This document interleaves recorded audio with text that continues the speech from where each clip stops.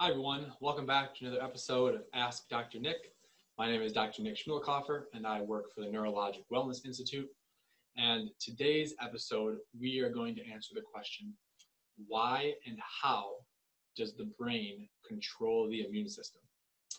And this is a really interesting topic because neuroimmunology is a brand new upcoming field. It's only about 10 years old because they've kind of realized that the immune system and the brain, or the immune system and the neurological system, have these dual or bidirectional interactions. And there's this brand new paper out from August of 2020 that is looking more at a review of how the brain, why the brain, and what structures in the brain are used to control immunity. And I just think it's a really cool paper. It's really interesting to hear about how the brain can control the immune system. The reason why this is important is because autoimmunity is when the immune system is a little bit out of whack or can be overactive. Sometimes in bacterial infections, viral infections that cause a cytokine storm or excess inflammation, or even chronic infections that cause excess inflammation. Again, the immune system is a little bit overactive. And so the brain being able to control that is really beneficial. And so sometimes working on your brain health can actually help your immunity and actually help you prevent from getting infections or decrease autoimmunity and many other things. So I want to talk about this paper. I think it's a really good one. I'm sorry if there are a lot of big words and it may be difficult to understand, but I want to just kind of go through it kind of step by step, and there's a lot of great figures in here. So it's called Neuronal Regulation of Immunity, Why, How, and Where. And so it's from Nature Reviews. So Nature Reviews is a very good journal. And again, like I said, it's from 2020, August. And so right in the abstract, we have neuroimmunology is one of the fastest growing fields in life sciences. It fills the gap between two principal systems of the organism, the nervous system and the immune system. Although both systems affect each other through bidirectional interactions, here they're just going to focus on how the nervous system affects immunity. And so, of course, they're asking, why does it affect immunity? How is it going to affect, how does that brain communication affect the immune system? And then where in the brain? And so that's kind of what we're going to go over here. So let's just kind of walk through it. We're just going to go through each picture. And I may go back to a couple other parts that I thought were really interesting. So the figure one is, why is it beneficial to allow the nervous system to control the immunity? And so there's basically three things that they propose. So you have integration and synchronization, you have prediction, and you have speed. Okay, so first of all, integration and synchronization. So basically the brain takes in all of these inputs, takes in external inputs from our temperature, from the day-night cycle, so like the circadian rhythm. It takes in internal inputs like cytokines, which are chemicals of the immune system that are going to basically tell the brain what's going on with the immune system. It takes in all these inputs, externally, internally. Also externally are these, our sight, our sound, and it's able to integrate them and create a good physiological response. Which we'll talk about those responses later. But for instance, one thing is synchronizing immunity with circadian rhythm. So I'm not sure where in this paragraph here, where in this paper it exactly is, but I have too many highlights. But it talks about how vaccines, when you get a vaccine, it is generally better going to stimulate your immune system to create the antibody response we want when the vaccines are given in the morning. So there are clinical trials that show that vaccines administered in the morning versus in the afternoon do better, are more effective. So that's just one really interesting thing about this circadian rhythm, this integration, synchronization that occurs with the brain to create a better immune system. Prediction. And so so our immune system has memory. Once we see something, bacteria or virus, then we are better likely to respond to that later. But the immune system takes time to develop. It's not like an automatic boom response. Versus the brain can create some prediction based on past experiences. So for instance, when we smell some cooking, when we smell some great food in the kitchen, we start initiating like salivary responses for digestion, some other digestive enzymes in our gut starts to move, okay? The same things happens with the immune system, in that if we have some sort of damage in our gut because of a viral infection, that nociception is a quick electrical response to the brain to create quick changes in immunity to go fight it.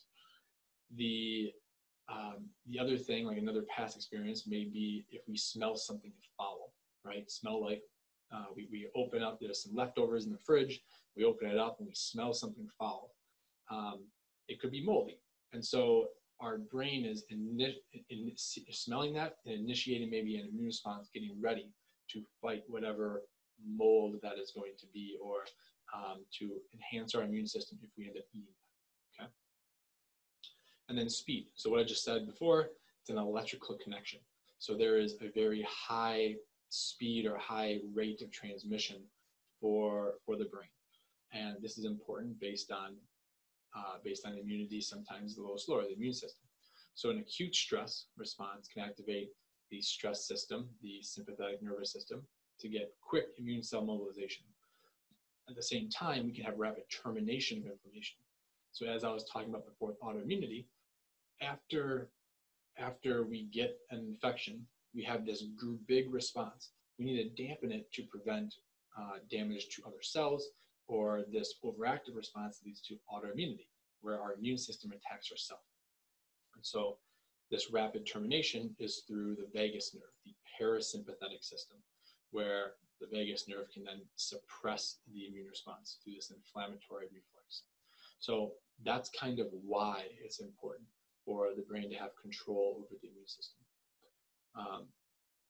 Next, we'll look a little bit at how that regulatory system works. And so there's a few photos here. So one way is through the endocrine pathway. Endocrine pathway, or neuroendocrine pathway, is through hormones. So therefore, hormones are signaling molecules that travel through the blood. This is going to go a little bit slower than maybe a quick electrical impulse. But you have parts in the brain called the hypothalamus and pituitary gland, and we'll see those a little more in detail later. But they're releasing these different neuropeptides, or these different hormones that are activating different glands in our body, whether that be the thyroid gland, or the adrenal gland, our ovaries or testes, so our sex hormones. And this is going to help to improve immunity as well. For instance, testosterone generally decreases the immune response, okay? While estrogen can increase or enhance the immune response. This is sometimes why we think that estrogen, or in women that who of course have more estrogen, are going to have more autoimmunity, because they have this enhanced immune response to everything. Next, we have the sympathetic nervous system. So we have a systemic sympathetic nervous system, which is basically the brain connects through the spinal cord into the sympathetic chain that goes right to the adrenal medulla. Adrenal medulla releases epinephrine. Epinephrine is really important in activating our stress response. And this, again, there is some controversy in what that does. Generally, epinephrine is going to increase the immune system, increase the immune response, versus like cortisol, which comes from the outside of the adrenal gland, the adrenal cortex, that may suppress inflammation, suppress immunity a little bit. And then we have local sympathetic pathway, which can activate different areas of the body, specific locally. So you have a acute infection in your finger. We can act local responses by shunting blood flow or preventing blood flow maybe from that area, so that we're not getting too much inflammation. Okay, up here are some examples, right, for each of them. So I guess I could have talked about them, but that's okay. Let's go right to the parasympathetic nervous system. We have fast localized signals, again, for these specific target sites. And the main one we talked about before was that vagus nerve activation, which is suppressing the inflammation, or the inflammatory reflex in general. A sensory pathway is what I mentioned before, with that, like if there's nociception or basically there's a little bit of pain or damage to cells, that can activate the brain to then come back down and initiate these local responses to immune cells. Okay, so it has direct detection of potential threats, transfer information from the periphery to the brain, and can also interact locally with the immune system. And then lastly is the meningeal lymphatic pathway. So the lymphatic system is this secondary flow or fluid system that it is attached to the brain, but it helps to basically survey different areas in the blood, in our interstitial fluid throughout our body. And then it has lymph nodes that are going to then be able to recognize something as foreign or self and determine if it needs an immune response. And so the meningeal lymphatic pathway is around the meninges of the brain, basically the covering. And this allows us to get rid of waste and debris, get rid of like amyloid plaques that may build up when we are leading towards Alzheimer's. But at the same time, it's also able to tell the immune system, like, hey, there is a virus in here, and we can get that viral particle into a lymph node to let it know what's happening. So therefore, we can have this immune response. Okay. And then the last diagram is a little more of the what. This is a great paper, guys. It's a really long one, but it has a lot of great information. So the what or the where are these happening? So as I mentioned before, brain regions involved in these descending pathways to activate the immune system or to regulate it. We have the hypothalamus in here, we have the pituitary gland, and we have the brainstem. All of these are part of autonomic functions. And the hypothalamus helps control these endocrine pathways, okay? And maybe either through the pituitary gland or separately. And so it just has these relative immune effects in each one. There are different nuclei in these hypothalamus that do different things. The brainstem also regulates autonomic functions. So that's where the vagus nucleus is. That's where the sympathetics are highly controlled in this brainstem. Next is we have brain regions involved in integration and synchronization. Okay, so the hypothalamus, again, is involved in that, and the insular cortex. So these regions are basically taking in a lot of information from other brain regions and trying to integrate them to say, well, how do we need to create this immune response? And then it talks to these other areas, like the brainstem, like the pituitary gland, to initiate that. So the hypothalamus is a central homeostatic site. Basically, it helps to create this balance and regulation within the brain and body. So it includes, sleep rhythm, circadian rhythm, metabolism. So therefore, we know, for instance, like if we get an infection, we might get a fever. We increase metabolism to try to increase our immunity to fight it off. That's based in the hypothalamus. The insular cortex is related to body awareness, interoception. So the idea of feeling what's inside our body, whether that's our gut, our heart, our lungs, anything there, and being able to understand where it is, where the issue is, whether it may be just, tight muscles, whether it may be constriction, it may not even be an infection. But when it is an infection, we need to be able to recognize it and activate the proper local response if needed. And then last thing is the brain regions involved in prediction. So we know the somatosensory cortex, which is, again, our body feeling, but that's more of like our skin, our touch, relays these important info to different areas. So for instance, bacterial antigens or bacterial products can activate these sensory neurons in our body, and therefore have this nociception or damage reaction in that primary somatosensory cortex to create an immune response down the road. The hippocampus is important in memory, really important in memory, and that is related to the amygdala.